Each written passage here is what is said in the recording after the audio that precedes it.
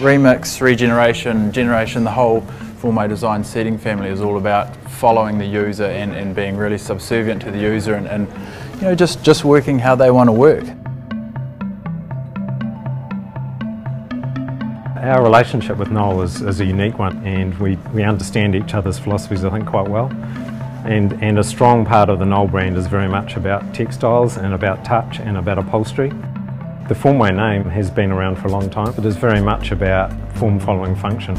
This is the task chair, this is the executive chair, and this is the side chair. The first entry point in most office spaces is really the back of a chair. So for us, the tandem back, the combination of the FlexNet matrix and also the cushion on the front is a really, I suppose it's a nice kind of tension between the real performance elements of the chair, but also the kind of more classic upholstery elements.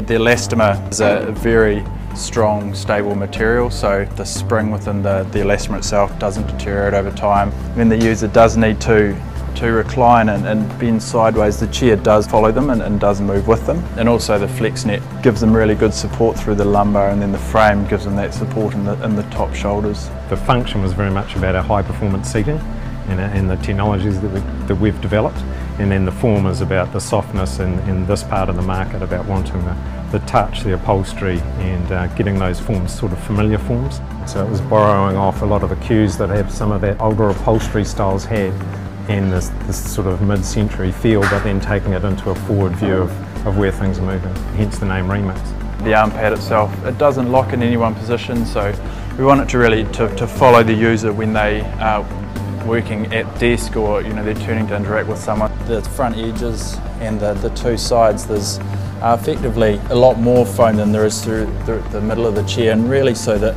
this collapses away when the user wants to take you know, when they want to sit forward or they do want to actually side sit. You can see the foam really compresses out of the way.